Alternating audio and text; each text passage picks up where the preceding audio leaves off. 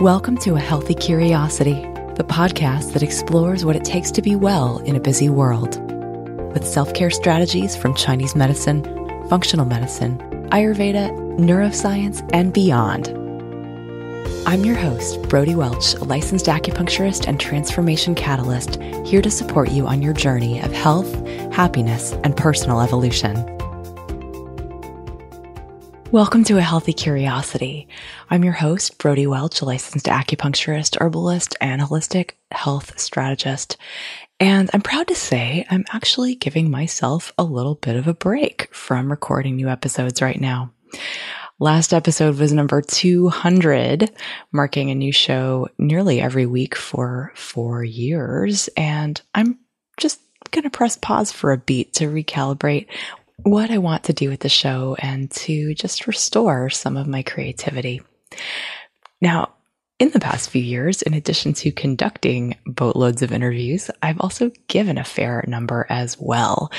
And I thought that might be a good use of this blank spot in the podcast production schedule this week to share one of the interviews that I gave on the podcast of a friend of mine, my friend L.Ac. Shapiro, and her show Insatiable, which is all about exploring our relationship with food. She was kind enough to give me permission to rebroadcast this episode that I did for season 7 of her show on eating triggers. And I did this interview back when I was first crafting my message about self-care really being about embodying self-respect through our daily habits. And one of the reasons that I have such a good time talking with Allie is that she loves to geek out about health, but she's also a systems thinker like me who loves blending paradigms and isn't afraid to point out that a lot of the struggles that we face in taking care of ourselves as individuals exist within this greater societal context. Things like capitalism and sexism and racism are necessarily part of these conversations that we have about health and self-care and happiness. If you have found yourself stress eating or comfort eating or being triggered to eat when you're not necessarily hungry, I think you'll find something helpful and useful in this episode, rebroadcast from L.Ac. Shapiro's Insatiable podcast with her permission on eating triggers. And while I am taking this short break from producing a podcast episode every week, I have not taken a break from coaching. If you are interested in working with me and breaking some of the patterns that might have seeped in during this crazy pandemic time, I would love to help you reset a new normal for yourself. So feel free to head over to brodywelch.com or shoot me an email at brody@brodywelch.com. That's Brody with an IE and Welch with a CH. And without further ado, enjoy.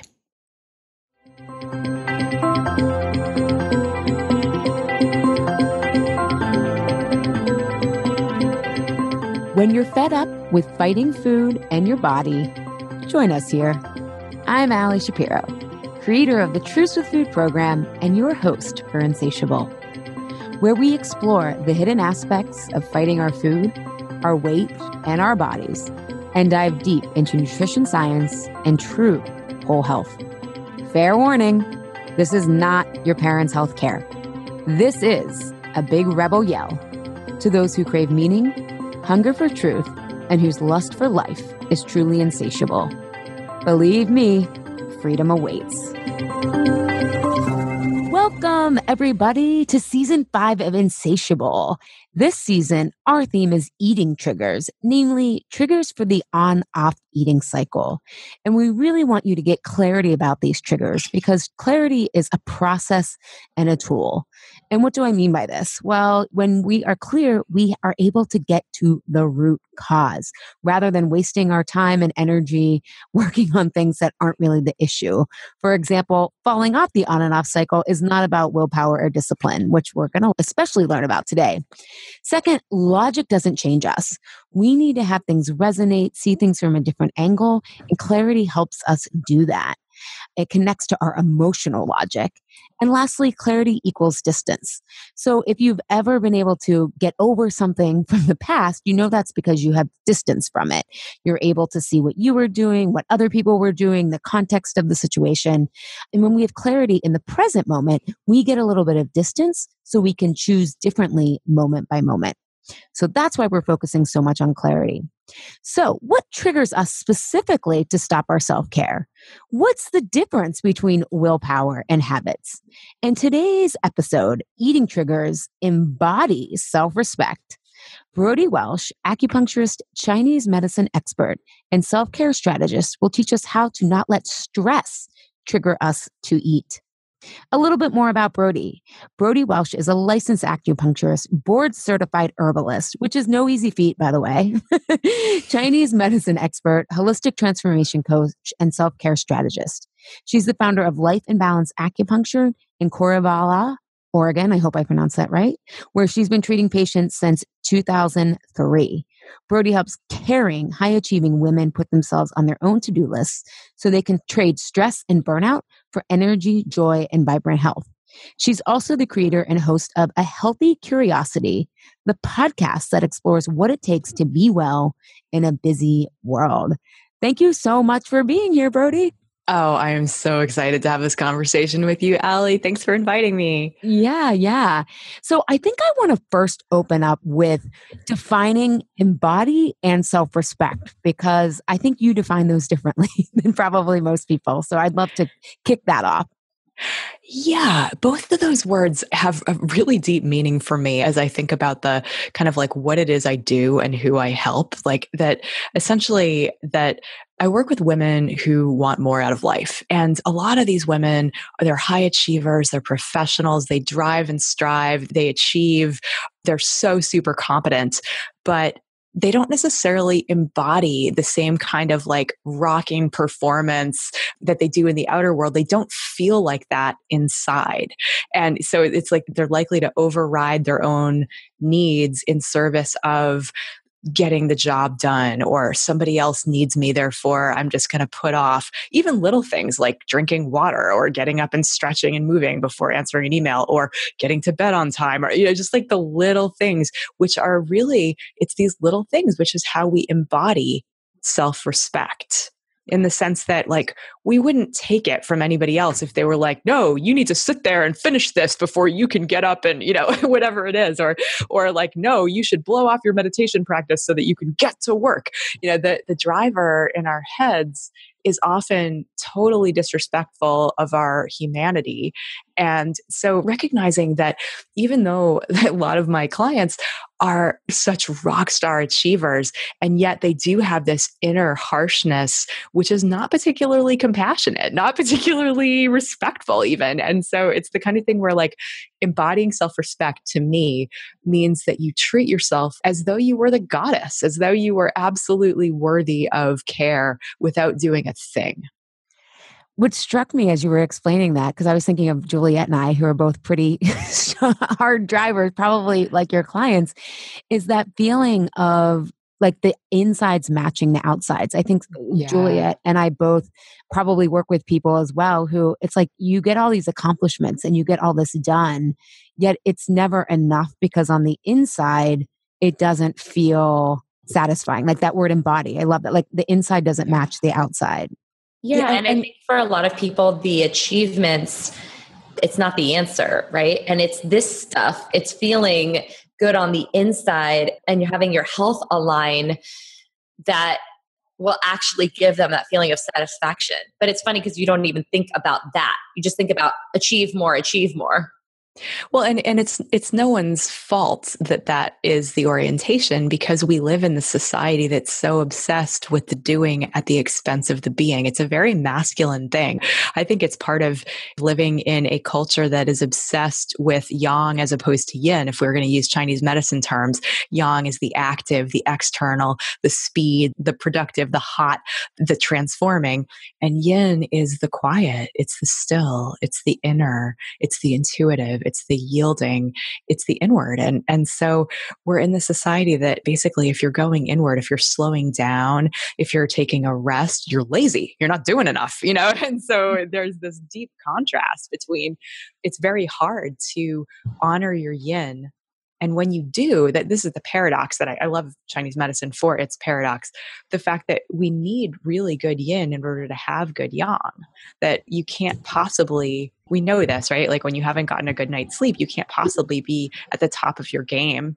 You can't be creating and producing and on in the same way that if you had slept solidly through the night and you woke up and you had just exactly the kind of morning that's going to set you up for being in the zone. It's like, you can't do that if you haven't been taking care of yourself. And it's these simple things that we do every day that allow us to, this is how we embody self-respect, is what these core competencies of self-care. And when we have those on board, we really are able to show up to do our best work in the world. But it's really, really easy because nobody sees that stuff going on. We don't see that that's actually the key to being able to achieve beyond what we imagine we're capable of.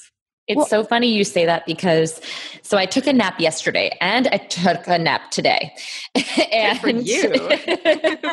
And part of it is that I have my period. So I'm just like a little extra exhausted. And so my body's just really needing the rest. But a friend of mine, he knew that I had taken a nap yesterday and he called me today, and it was so funny. He was like, "Are you taking another nap?" And I was like, I mean, I was thinking about it. And he's like, "Are you laying right now?"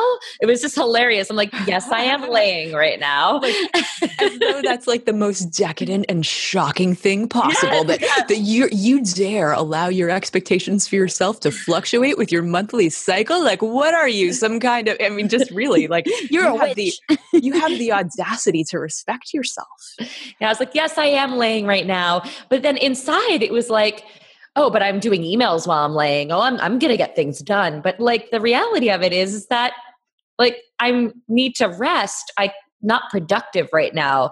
Like I need to let my body reset and be able to go inward so that I can produce more outward. So I'm curious though, Brody, how you approach this, because I think people hearing this will be like, yeah, I get this in theory, but then, okay, so like we have one foot on the gas, right? Like I get this. I want to feel good. I want to feel fulfilled. But then the break is always, but what if I miss out? What if I fall behind? And really what I think I'm hearing, and maybe I'm projecting my own like internal, what I think is you have to have trust in the long tail of life, not kind of like what Juliet said. Well, I'm being productive. I'm getting emails done. But like, how do you develop that respect or trust to trust that the long tail of, okay, you may be taking a nap today, but that's going to help you reach beyond what you imagined possible, as you said, just a couple of minutes ago? I'm hearing several questions in there, which I'd love to address. So it sounds like you're saying there's some resistance to, okay, I get what you're saying in theory, but if I actually do this, if I actually dare to honor my yin, if I actually dare to listen to my body and have a non-productive day at the risk of the productivity police coming over and arresting you, right? Like that I might lose my edge. It might not work. And inherent in that question is the idea of having to show up differently in the world. For a lot of us, we have used for a very long time and to great success, either a survival strategy for navigating the world that's gotten us where we are today. So whether that's over delivering or over serving or being a perfectionist or a people pleaser or like whatever it is, we might need to stop doing that and let go of that way of being in the world in order to actually embrace our potential. And that's very scary because it means letting go of the tried and true. And the momentum of our past has a lot of influence about, if this is our safe zone, is just suck it up and do it, then we never get to explore and play with those colors of what it could be like to actually have a little more time for ourselves, actually have a little bit more time to do our creative passions or to go inward or to have some that fallow season that will allow for the crops to yield even greater supply next season. And it's very scary. And there's not a lot of support for that, because when we try to let go of the way that we used to do something, there's all kinds of things that can drag us back, so it's super hard. So that's like what the first part of what I heard you say. The other is like basically is that like people don't necessarily trust that, like walking out on that limb feels perilous. And that I think is because we have this sense that, I think again, a cultural thing where we're so steeped in the idea that we have to be constantly doing that we don't actually acknowledge that everything in the universe operates according to this pulsation, right? That in yoga, it's called spanda, right? The expansion and contraction, like the lub dub of the heartbeat, the inhale and the exhale of the breath, the taking in and letting go of the digestive system, like absolutely everything in the body operates in this yin and yang pulsation. And we like to think that we're machines. We like to think that, like from 8 to 5, we have to be in this hyper masculine productive mode. And we like that. And the idea of there being work smarter, not harder, the idea of really syncing up with natural cycles and our own, internal biological cycles, it goes against the grain of the brainwashing that's inherent in the culture that we live in. So it means like it's pretty radical. It's a pretty radical act of feminism, I think, to take care of yourself, just because we're in a culture that, where it's not about how it feels. It's about how it looks, and it's about doing more, and like even at the expense of your health and happiness. Yeah. So then I guess my question, and I totally agree with all of that. And I love that you said this is like a feminist issue, because when you're talking about over delivering or overperforming, and a lot of the stuff that drains us, especially as women, is emotional labor, right? Like making sure everyone else is okay and happy with our choices, or we're not disappointing people and blah, blah, blah. But when you say potential, then I think a lot of people might think, well, my over delivering is helping me reach my career potential. And are you saying there's a sweet spot and that our potential may look differently or not? I'm just curious. Well, I think that people have been able to achieve what they've been able to achieve running the race, carrying, a 50-pound backpack. And that when we honor our yin, when we do things like start the day with meditation or get enough sleep or nourish ourselves the way our bodies want to be fed, that it's like the backpack comes off and we're still able to do far more than we could before with more ease and with more satisfaction and personal fulfillment than we ever thought possible. And the other part of our potential really is that being in that hyper productive, hyper responsible mode it does things to our energy in the body, right? The driving and striving energy in Chinese medicine correlates with the liver. And basically the liver's responsibility is not just as the organ of filtration. It helps detoxify us and helps us digest, that produces bile so we can digest our fat. In Chinese medicine, the liver is also about the free and easy flow of energy in the body, and is responsible for the free movement of all emotions in the body, and having an even it's responsible for timing of the menstrual cycle, of the digestive system, of being able to have easy going to sleep and waking up, that anything that happens in a rhythm is affected by the liver. And so if we've been driving our nervous systems with, caffeine and sugar and alcohol to like rev up or slow down, or to kind of keep our hands on the reins in service of our minds, when we're identifying with our minds at the expense of our bodies, that the liver qi stagnates. And when the liver qi stagnates, we get tense, we get tight, we feel it in the gallbladder channel, which is like up in the neck and shoulders area. So the tight neck and shoulders, the shallow breathing, we start to see hormone imbalance, we start to see migraine headaches, we start to see tension in the body, because the liver also correlates with the tendons and sinews. It's like our whole experience of our bodies could be different if we let go of that stagnant liver qi. Suddenly all that goes away. Our experience of ease opens up. We have access to flow states in a way that we never could. When we're in fight or flight, or when we're in stress mode, we're fundamentally not capable of being in our prefrontal cortex, our full humanity, our full creativity, our full compassion, all of that. So our whole experience of the world is different.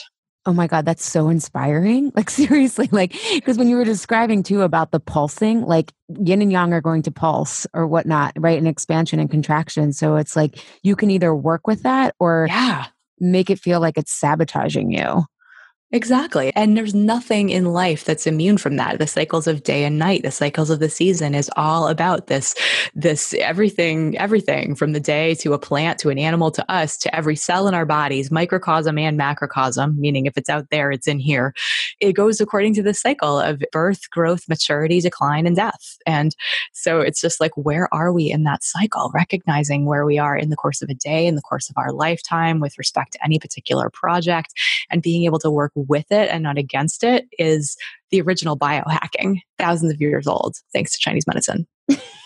I guess one of the things that I'm thinking about is how do we unprogram ourselves and allow ourselves to give into this yin more, the practicality of it all. And I'm sure that you work on this with your clients a lot, just giving them some concrete things to put into practice. Mm-hmm.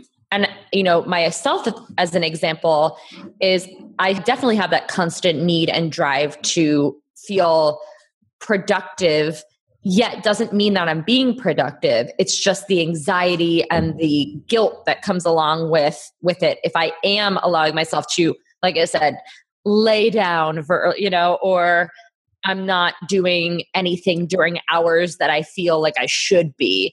And that guilt and that anxiety weighs heavy on people, even if they're not actually doing the things that they intend to do.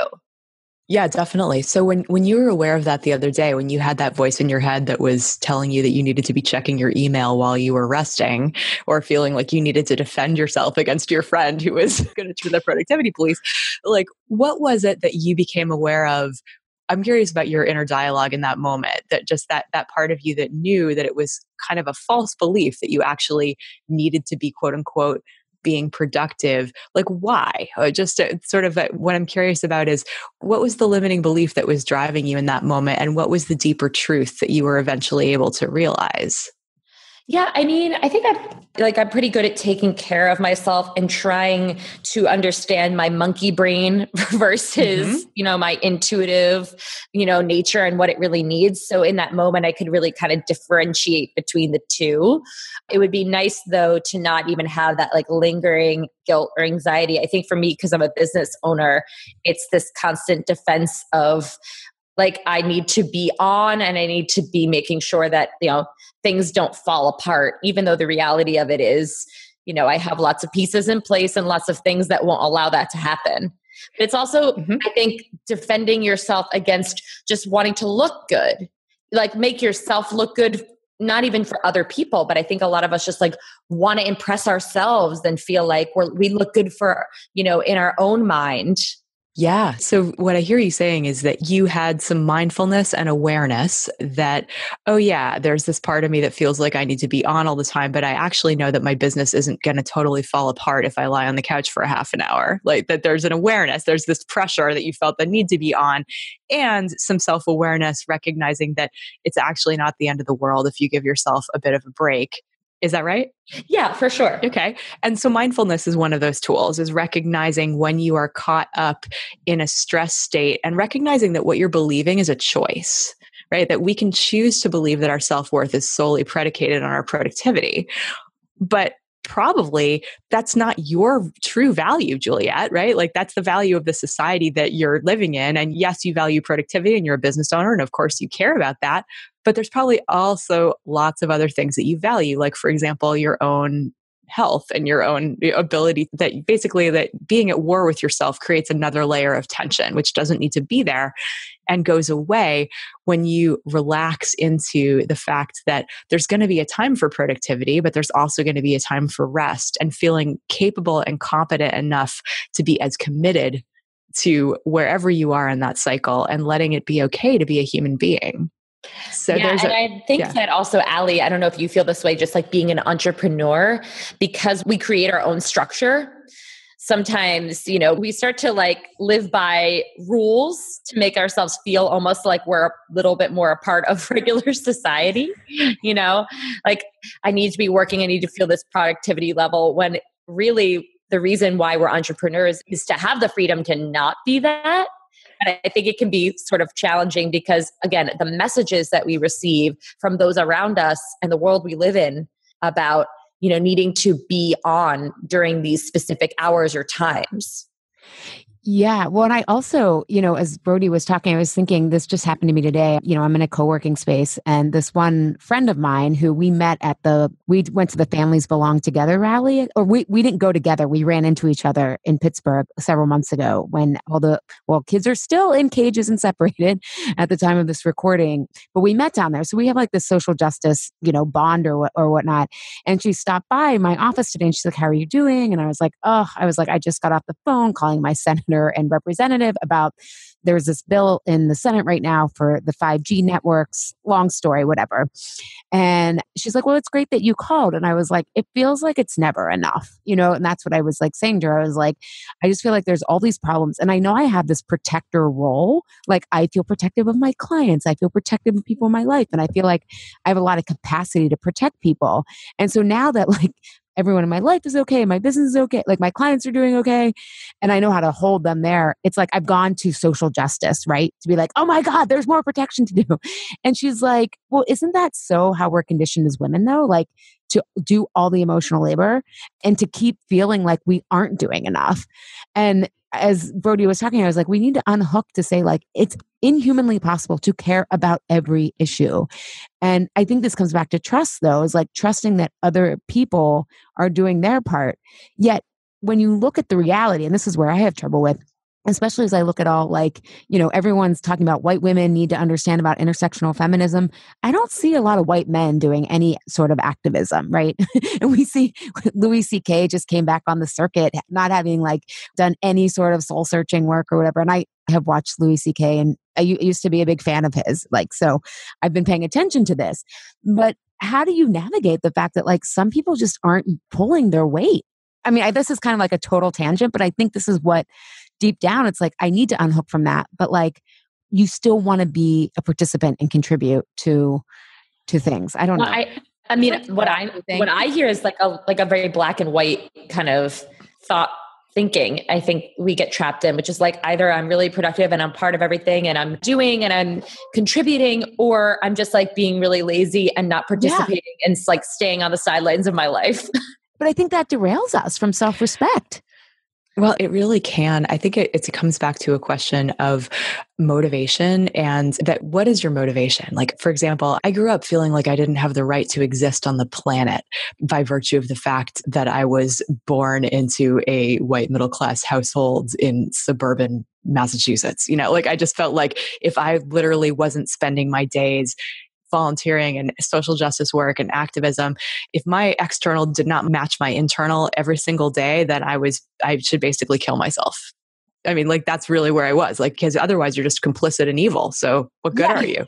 And then, and the thing that like got me unhooked from that is spirituality, is recognizing that if we just judge ourselves by our actions, we're essentially falling into the materialist trap and not actually seeing ourselves as, for example, you could go again, if we're polarizing the black and white examples, that somebody who's burning the candle at both ends, giving 110% at their job, at their home, and on the social justice front, is that person doing more or less good in the world than the person who is meditating 8 hours a day, like the Dalai Lama, or, and who's just radiating love at everyone that they pass and smiling at strangers and holding the door for people and being just an all around, like, just awesome force of love in the world and giving where they can and, writing the occasional letter or making the occasional phone call. But I feel like there's a big spectrum there, and that we all have our own dharma, and that really, that if we're making our self-worth predicated on our actions, we're going to lose, because we're all inherently worthy, or at least I believe that we exist. Like, we didn't ask to be here, but we are. So it's a gift. And what we choose to do with our lives, that there's again, to go Chinese medicine on this, if we all have a purpose, that is said to live in our kidneys. That's part of our like where our mission in life would be housed. It also is connected to your innate gifts and talents. That's your innate nature, is your Jing. Jing is this special substance that, like, it's also the sand in your hourglass, and when you run out of it, like, your time is up. And we can slow down our rate of consumption of our jing by living in balance, right? By making sure that we're not overextending ourselves, that we are nourished by our life experience, by the food that we're eating, by getting enough sleep, et cetera. Just kind of like that when we are living off the interest in our bank account and not dipping into the principal or the jing, that is basically how we can stay healthy. And also, and there's enough stillness that the consciousness can reflect on your essence such that you know what's yours to do in the world. Because the only real way to navigate chaos in the world, which we clearly are is facing us every day, is by being present enough to recognize the right action in the right moment. Yeah, well, what I love that you said there, I think that was, I mean, I loved all of it, but I think especially when we're getting caught up in these old cycles and habits and patterns of, okay, I'm still over delivering, I'm still overworking, is like, what's the real incentive? Like, what would be really meaningful of why to change this? And when you're just talking about the kidney and the jing, I'm like, oh my God, I want to conserve my jing. I'm not watching the news for like a week or something like Exactly. that. Yeah, good call, right? Spend your life force being really judicious about what's getting your energy, because where you put your attention is where you put your soul. Yeah, I think a lot of people start to feel like they're being indulgent, and taking care of themselves in that way. And it's hard to differentiate, like, am I being indulgent or, is this like self-preservation? Right. Well, Juliet, I'm really glad you used that word indulgent, because that is people's, like, especially women, that is the biggest fear, right? That self-care is somehow selfish. And this is where I really want to flip people's thinking, because we somehow believe that it's totally fine to take care of our health once we have the heart attack, or once we get the cancer diagnosis or the autoimmune diagnosis, or once it's an emergency, then we're allowed to pay attention.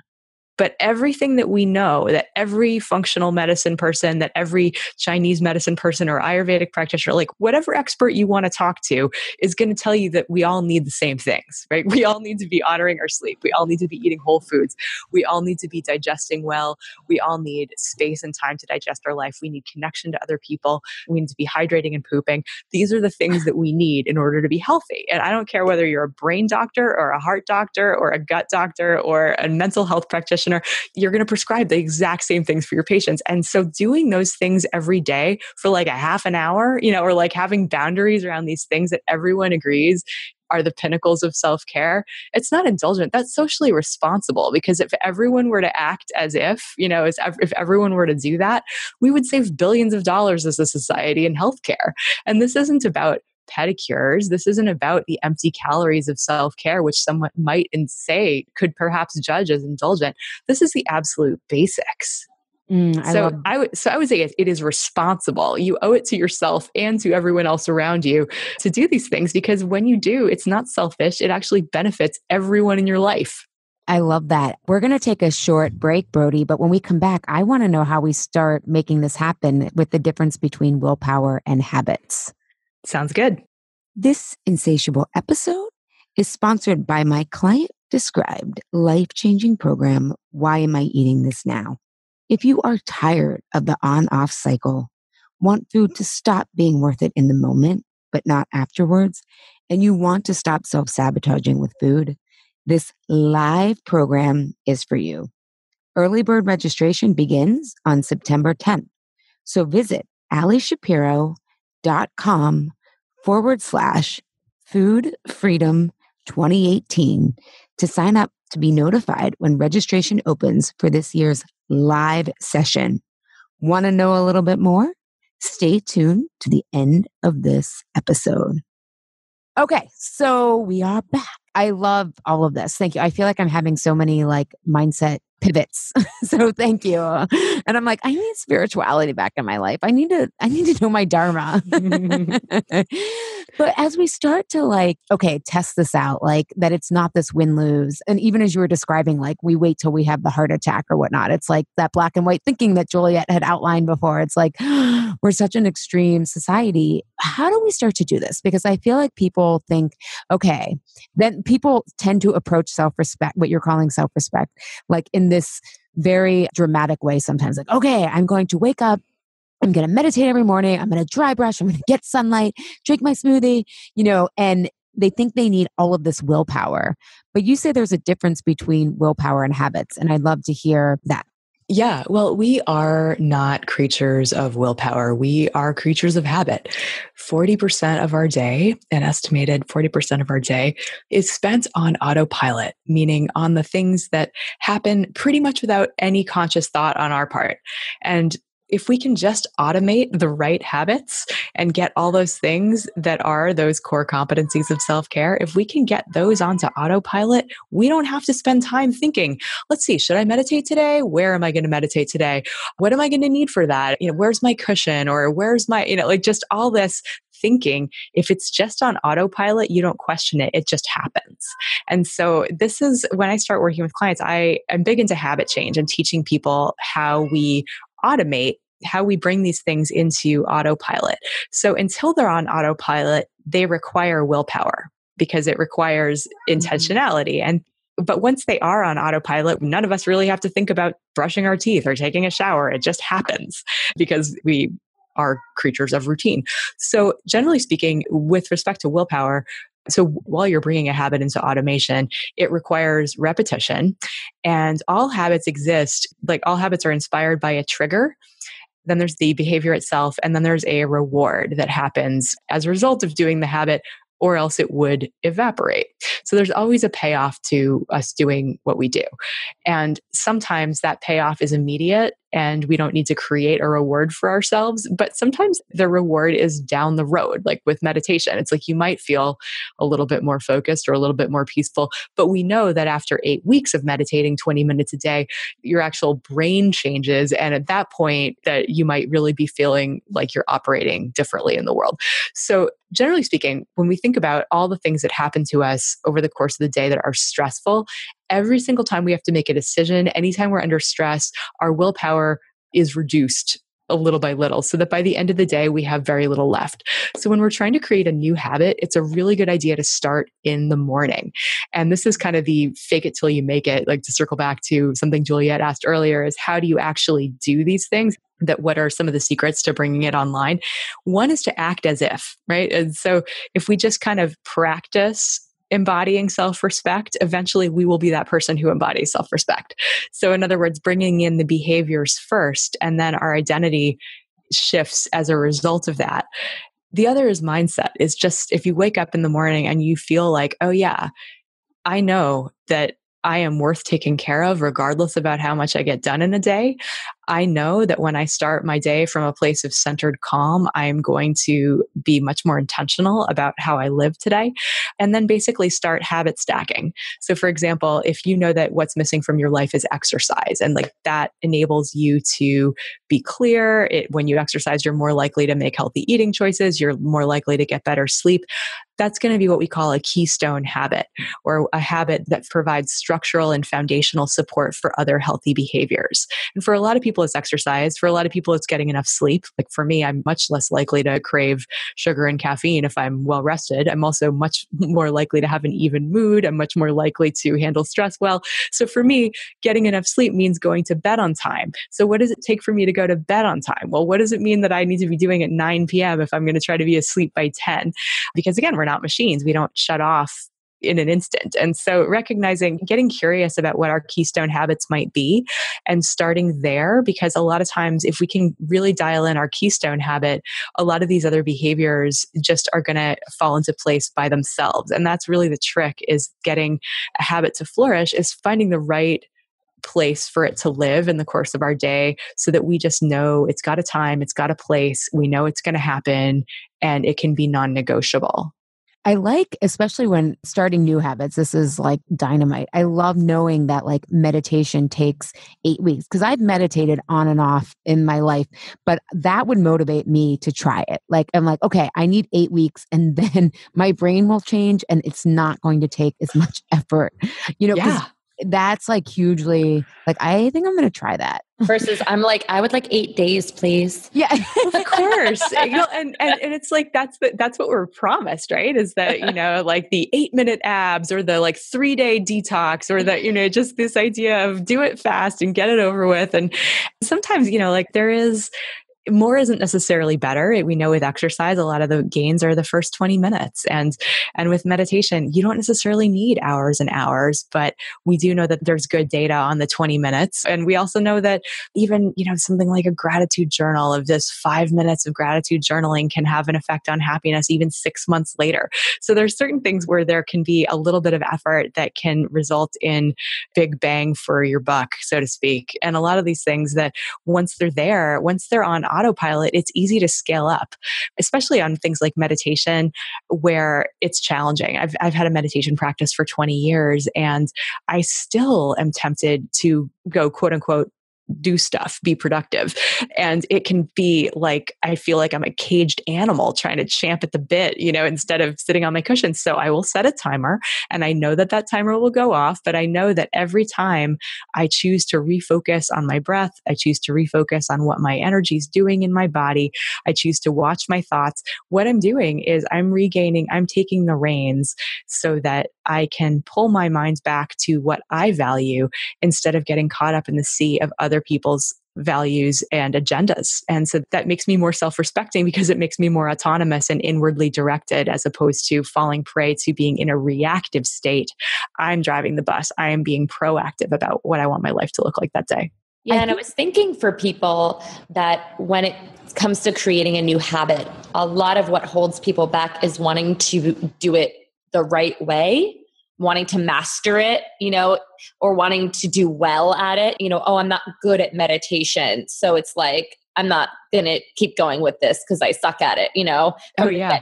That kind of thing. Or I don't feel confident in the gym or in shape enough to go to that class yet. So it's like putting things off because they know that they're not going to be doing it well. Avoiding. Yeah. Yeah, avoiding and perfectionism. It's like it's an ego strategy. And it's just like going to the gym for the first time. You wouldn't expect yourself to lift the heaviest barbell the first day out. And it's the same thing with meditation. Is I'm constantly saying, give yourself permission to be the world's worst meditator, but don't let that stop you from doing it. Yeah. One thing I think is really important that I want listeners to really realize, because I think the term mind and mindset get thrown out oh, it's about your thoughts. And mindset is one thing that happens indefinite. Like you have a mindset and it never changes. And to your point, Brody, about being a 20-year meditator, it's like your mindset may feel different every day. But what I really want people to realize is that your mind is not just your thoughts. Like no one has been able to locate the mind. It's an invisible projection between your body and your thoughts. And so knowing that, we know that what we're sensing and what we're feeling and what we're intuiting is just as important as what we're thinking. It's not like I always tell my clients, we're not going to make you stop thinking because that's a really great part of you, but we want to bring up these other inputs. And I think embodying self-respect gives us access to these other, the senses of our, of what it feels like on our body, what it smells, what it tastes, what we're really feeling. And then our intuition, we can get clear versus, as you were talking, Brody, about how we can just get swamped up in everybody else's stimuli. And making these habits and working on this, I'm starting to see the exponential effect of really getting more done with less flailing and self-sabotage. Well, the other thing about thoughts is that we think that they're ours, but they're not. That what we believe and what we think about is affected by, we're ecosystems. So we are affected by the conversations that we have every day with the news and media that we tune into or don't tune into, that even how our gut serotonin can influence our view of the world, that our microbiomes can affect our mental health and our outlook. What literally, and in Chinese medicine, again, digesting the world and our life experience and digesting our food is a function of the spleen and stomach. And that also is the organ system responsible for our intention.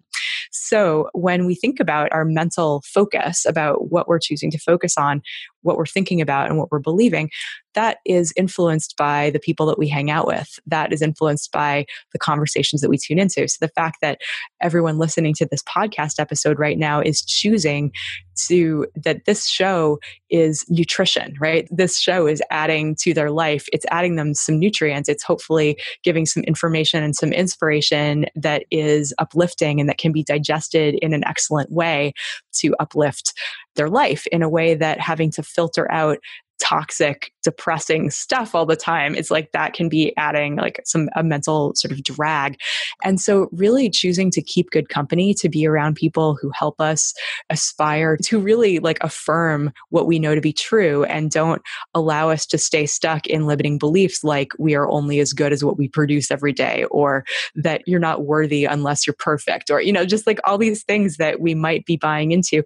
It can be really helpful to have somebody in your life, either a group of people or a coach or a friend or a group of people that remind you of what you really believe and what's more true than the stuff that is coming at us all the time, because it takes effort to filter that. And so it's, just like it's easy to choose healthy foods at the farmer's market, it's way harder at McDonald's, so it's just like choosing the environment that you're part of helps to keep your thoughts nutritious. I love that. Are there any like environmental tips that you recommend, or like cornerstone habits that you think are, I mean, as you're talking, I'm realizing that a lot of this requires self-awareness, because every person is going to get a different boost or a strong foundation. Like you talked about sleep. Like I am a 90-year-old grandmother inside. Like I cannot skip on sleep. But other people can, like sleep doesn't necessarily, like exercise is their main thing. So I know this is very individual to each person, but do you have any kind of greatest hits of foundational habits that you've seen work really well for people?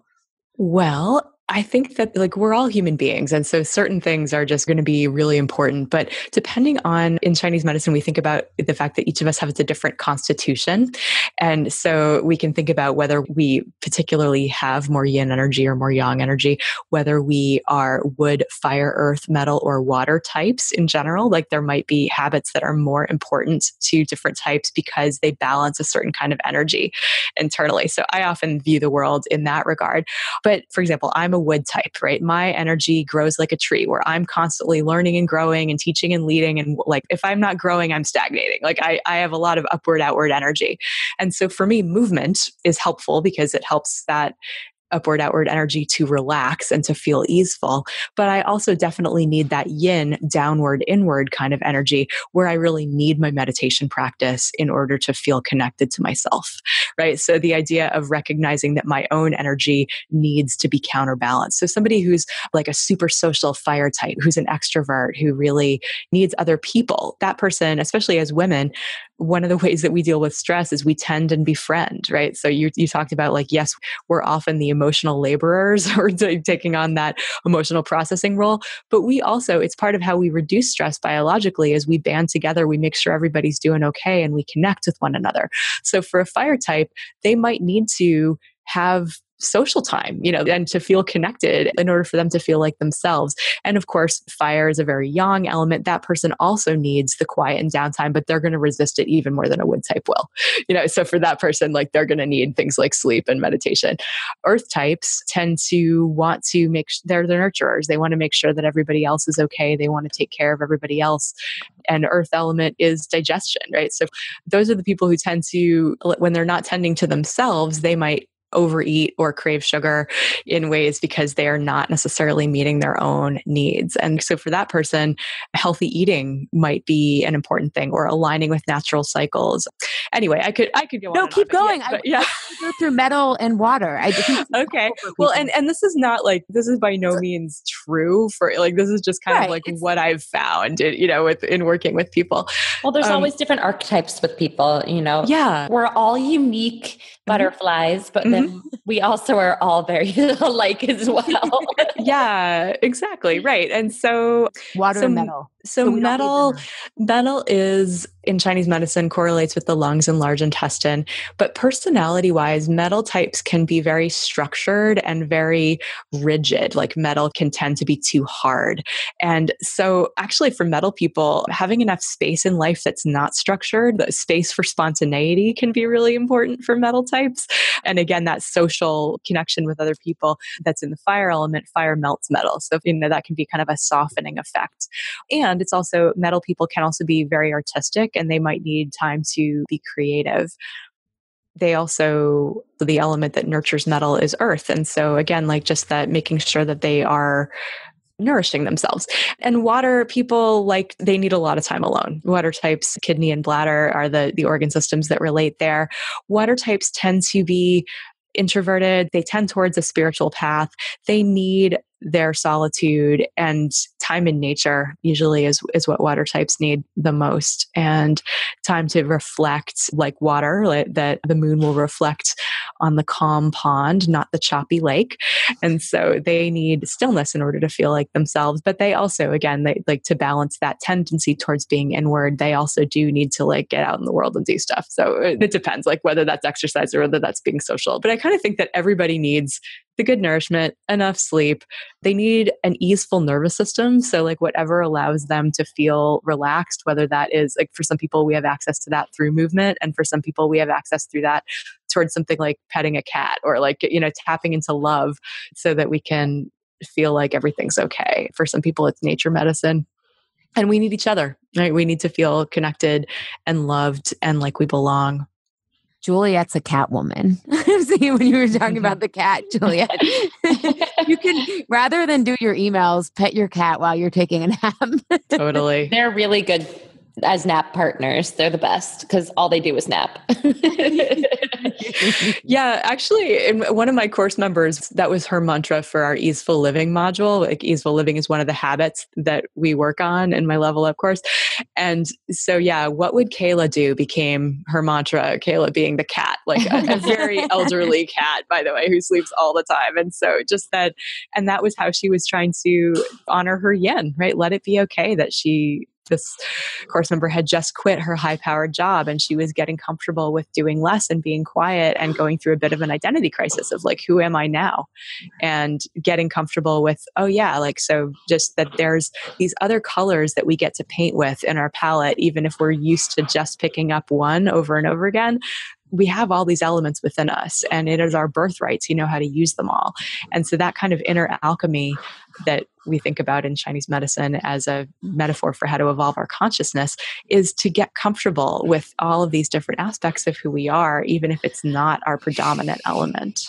Allie, do you have an idea of what your element is? Yeah. So it's interesting because do you know who Molly Morrissey is? We had her on the podcast. I don't know if you've heard of her, Brody. No, but she does astrology according to the 4 temperaments. So I know it's different than the Chinese medicine element, but I have a lot of earth and water in my chart, like a lot of earth and water. But I think when I was hearing Brody speak, I think I actually have a mix of wood and water. I think that is probably what I would say. Or an earth. I don't know. I was going to say, I would have pinned you for earth, but. Yeah, I definitely, yeah, I would say, what about you, Juliet? I would pin you for like fire. I think more wood, actually. Huh. That's true. I think I've morphed away from fire as I'm getting older.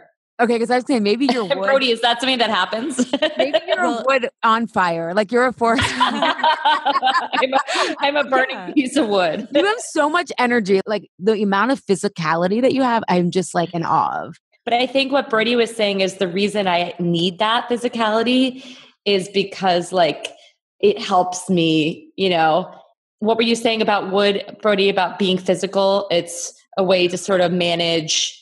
Yeah, if you've got the upward outward energy, that giving that energy somewhere to go. So giving yourself some cardio, giving yourself an intense workout, you can feel like, there's some relaxation that happens after that because it's not quite so pent up. But again, like with Chinese medicine, there's the constitutional type that we come in with, and that's a combination of our physiology as well as our psychology. But it's also true. So there's body type stuff and there's like face reading and hand reading and all this other stuff where we could really delve into what constitutional type we innately are. But there's also the idea of what it took to survive our upbringing. Like if you were raised with parents who really valued achievement, for example, you might have been rewarded for your wood element. Whereas if you had been raised by philosophers, your water element might have gotten stronger. If you were raised by artists, your metal element might have gotten stronger, or just depending on whatever it took to survive your upbringing, you might have donated more of your chi and blood to that particular element, which is in a way a survival strategy. And so being able to, as we go through phases of our life, oh yeah, maybe I've outgrown the need to make everybody else happy. Now maybe I'm interested in, blah, blah, blah, like diverting my energy towards this new thing, which I'm not necessarily in the habit of yet, but it's part of what's possible for us. And again, that speaks to identity death. We have to be willing to let go of doing things the way we've already done them so that we can take risks in showing up really differently. And yeah, it was just thinking how many people are wounded and have a lot of healing to do.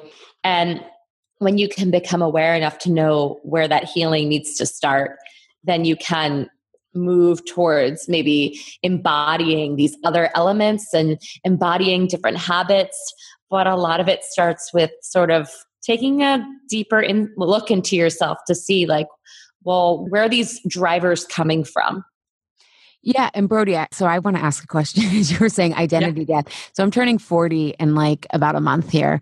And one of the things I really want to like let go is bracing for the worst. I mean, I think it's from having cancer and being bullied. And my parents were huge worriers. I mean, my dad grew up in a very violent area. My mom grew up very poor and had a lot of loss in her life. And so I think I inherited some of that from them and then my own life. What element like do I need to work on if I don't want to like brace for the worst anymore?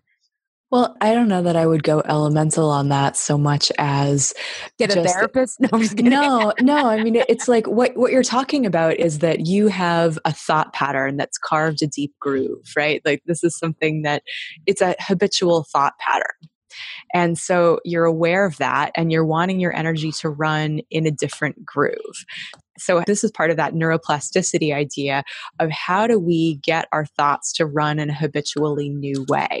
Well, first of all, we have to be aware of what might trigger them to run the old way. Then we have to be really intentional about how we can get them to like, what is your new belief that you're wanting to substitute? So maybe it's something like, what would be the opposite of, I always need to brace for the worst? It would be like, well, see, that's the weird thing is because I take a lot of chances in life, but I think I'm losing a lot of chi in the process. Yeah, you might be. So what would you like to believe instead? Well, I think part of bracing for the worst is always being in action and productivity and letting things come to me. Got it. So a deeper truth might be that my life is a balance of effort and ease. Oh my God, I could cry. Is that possible? Well, it's kind of, that's the definition of health in Chinese medicine, right? Is yin and yang being in balance. And so, yeah, if your life is a balance of effort and ease, and that's also Sthira Sukha Asana, that's the first Yoga Sutra, right? Or Yoga Sutra 2.1 or something like that. I forget what it is. Do they get soft? Yeah, right. Yeah. In any case, the idea that, yes, like if you want to believe that life, from the Tao Te Ching, do your work, then step back, the only path to serenity. I forget which stanza that is. But if that's what you would like to believe instead, then what you could do is compile evidence in your life that is true, because the brain doesn't know the difference between reality and imagination. And if your belief is your standard operating system. And so like when you go looking at the world, if you believe, for example, that life is risky and the worst is around every turn, your brain is going to show you the Google results of that search, which is, oh yeah, tragedy here, potential catastrophe here. But if you change your thinking so that you're searching for, my life is a balance of effort and ease, and you're compiling at the end of the day, here's what I did that was effortful, here's what was easeful, here's what came to me with that, I found 25 cents in my couch, like that was easeful, like money just came to me, or a seed that you planted years ago, a relationship that, a project that you started might be bearing fruit just now. And you therefore could be reframing your whole life from the sense of, oh yeah, like it's just natural and inevitable that the work, because again, like where you are in the creation cycle, everything that like wood is the growth part. And then we go to manifestation, which is fire, the doing. And then what comes after that is the earth phase, which is reaping what you've sown. And that idea of being nourished by your life, being able to receive the fruits of your labor, being able to reflect on the mountain that you've climbed and look at the view and go, wow, all my effort took me here and I get to be here now. And this is my life that I've created. These are the people that I get to hang out with. This is the business that I get to run. And these are the clients that I get to serve. And isn't it amazing? then you can start compiling evidence that life is in fact a balance of effort and ease. And so then you're not just bullshitting yourself with your new belief, you're seeing the evidence of it and your brain is like, oh yeah, obviously that's true. Yeah. Yeah. No, I love that, gathering the evidence. I'm very much data driven. So. Yeah. And so I guess it does sort of like fit back to so that all the elements, like we are these elements, but we also move through them, just like the seasons. And so recognizing that where we are in the cycle of life, really, the creation cycle, that you're being able to be on that yin side of it, on that receiving side of it, seeing how you are there as well, just as you are also creating. I love it. I love it. This has been so great. Juliet, do you have any final questions before we let Brody go so that we can have some rest for her? Yeah, no, this has been so insightful. I love Chinese medicine. Me Just too. one thing that I want to say. Brilliant. I've always vibed with it. And, being someone who goes to acupuncture on the regular, lately, but just over the years, that's always been the thing that I have returned to is Chinese medicine. Just for those who are listening, I encourage you all to definitely dabble and check it out if it's something that you haven't yet experienced. I think it's pretty remarkable. Yeah. And taking it off, if you're afraid of needles, you can work with Brody. You can. I am all about teaching people how to live the philosophy. Chinese medicine is applied philosophy. So it doesn't have to just be acupuncture or herbs. It's about living the balance of yin and yang. It's about integrating the 5 elements in this inner alchemy. And that's something that I absolutely love, helping people look through the lens of Chinese medicine to see themselves in a new way and to be able to apply the energetics of life to your own life so that you can be your own healer. I love that. Where can people find you, Brody? They can find me at brodywelch.com. It's Brody with an IE and Welch with a CH. And they can check me out on my podcast, A Healthy Curiosity, available where all the finest podcasts are served. Thank you so much. This Insatiable episode is sponsored by my life-changing program, Why Am I Eating This Now? And that's not an exaggeration. Session after session, clients tell me this program changed their life. Or in the case of Shelley, who said, I wish I could bottle this feeling up and give it to everyone. If you're tired of the on-off cycle, want food to stop being worth it in the moment, but not afterwards, and you want to stop self-sabotaging with food, this program is for you. You will learn a clear and exact process with tools for getting to know the root cause of why your emotions overpower you and you eat. You'll also learn with and from a dynamite community that likes to connect over the type of conversations we have on Insatiable. We simplify food, not give you more rules to rebel against. As one Why Am I Eating This Now client says, there's no white knuckling with this process. Early bird registration begins on September 10th. Early birds will receive a discount, early access to the classroom, and a freebie you won't want to miss. So be sure to visit AliShapiro.com/Food Freedom 2018 to be notified when registration opens for this year's live session. Thank you, Health Rebels, for tuning in today. Have a reaction, question, or want the transcript from today's episode? Find me at AliShapiro.com. I'd love if you leave a review on Apple Podcast and tell your friends and family about Insatiable. It helps us grow our community and share a new way of approaching health in our bodies. Thanks for engaging in a different kind of conversation. And remember, always, your body truths are unique, profound, real, and liberating.